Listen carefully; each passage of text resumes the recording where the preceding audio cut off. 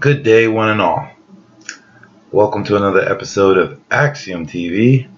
I am your host, Jason V. Sareve, aka the King of the North, aka Brave Mind, aka the Antichrist.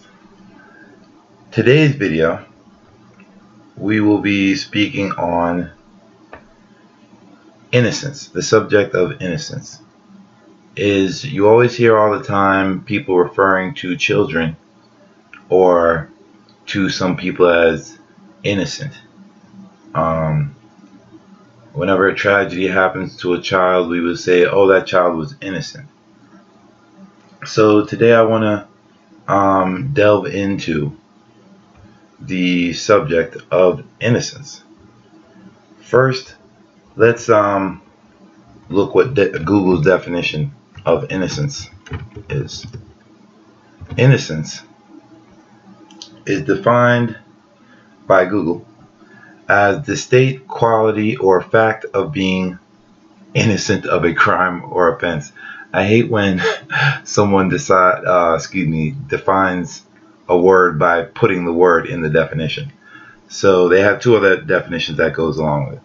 One is the lack of guile or corruption, purity, and I think that's the one that we are mostly accustomed to by its popular definition.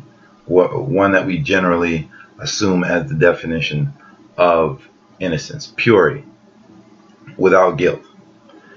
Now, with that definition, going off of that definition,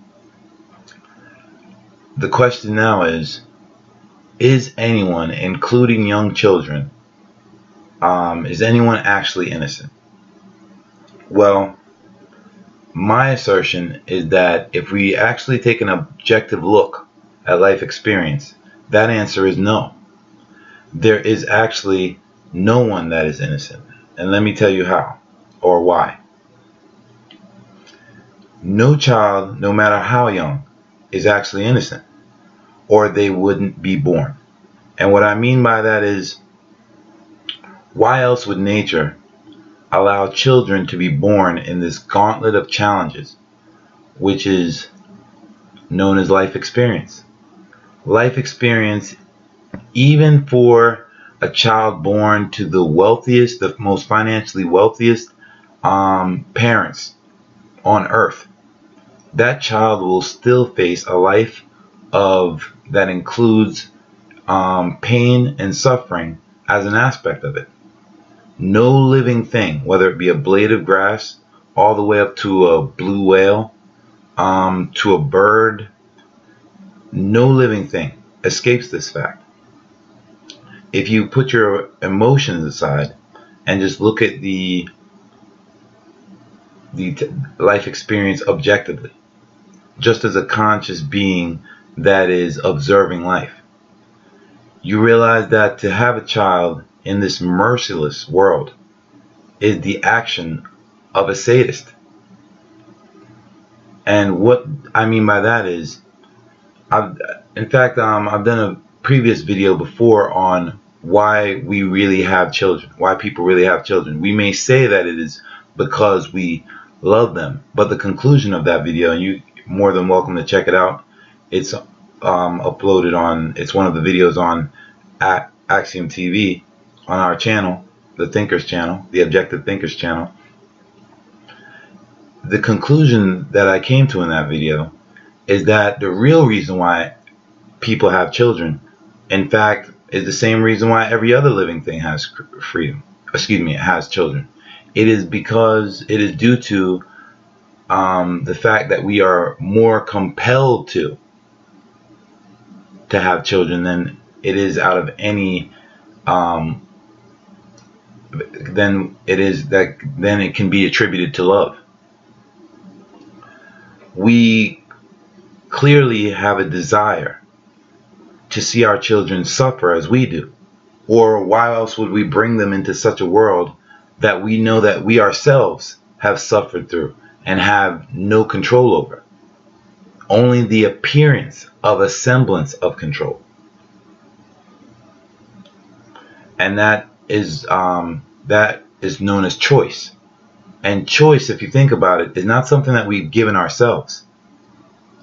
If anything that should be credited with providing human beings as well as any living thing with choice, any living organism with choice, it is nature.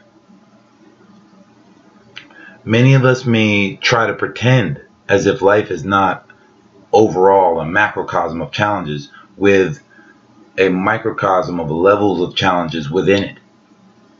But clearly that is what life is.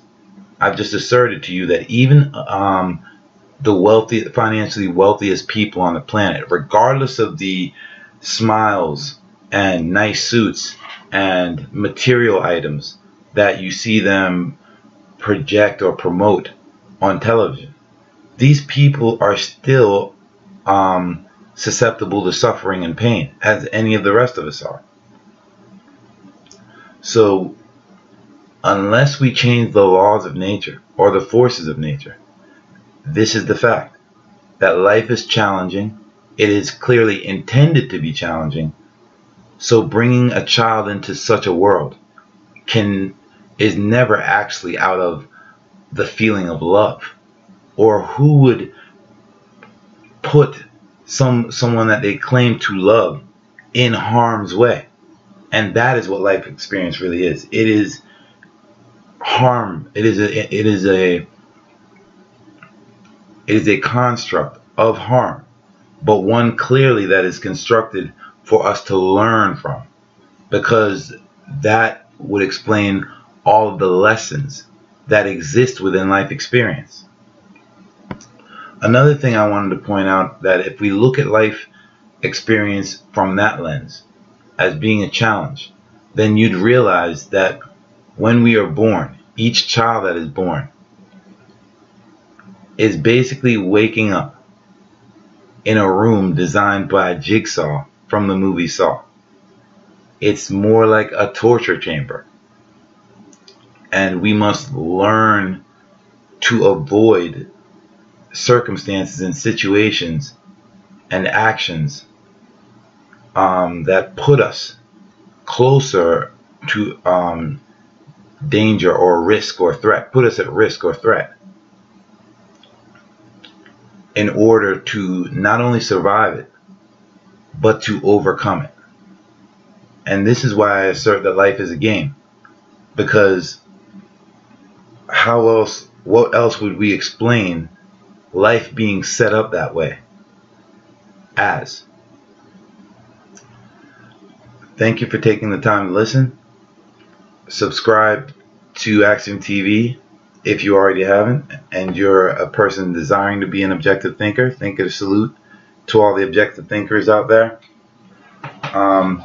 Like our videos if you find value in them. Share them if you find value in them, or wish to include someone else in on hearing about the topics that we speak on, which we try to make sure are meaningful ones, and ones that you can get some value from. And leave a comment whether you agree or disagree. All we ask is that it's a meaningful comment, so that it adds on to the conversation and not take away from it. Also, hit the bell icon to receive any future notifications of videos that we upload. Thank you.